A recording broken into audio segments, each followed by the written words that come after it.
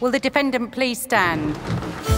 Kempton Bunton, you were charged that on the 21st of March 1961, you stole from the National Gallery a priceless portrait of the Duke of Wellington by Francisco José de Goya.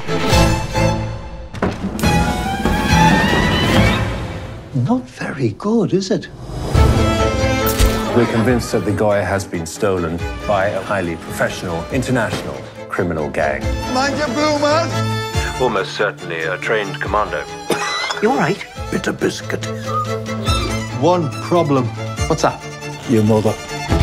I can explain. I'm shaken. It's the shock. Shock, yes, I'm shocked there's a stolen masterpiece in my wardrobe. What's he actually asking for? £140,000. For what? Charity. Good grief. I'm living with a madman. I'm tackling social injustice. I'm like Robin Hood.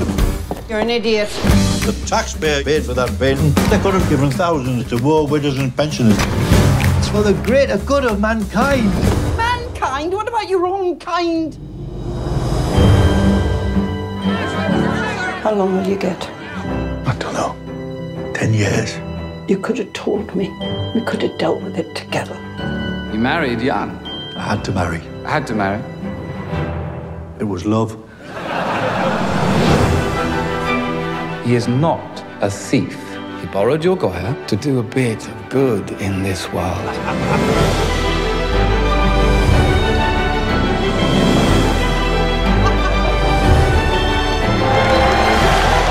You campaign for pensioners and war veterans.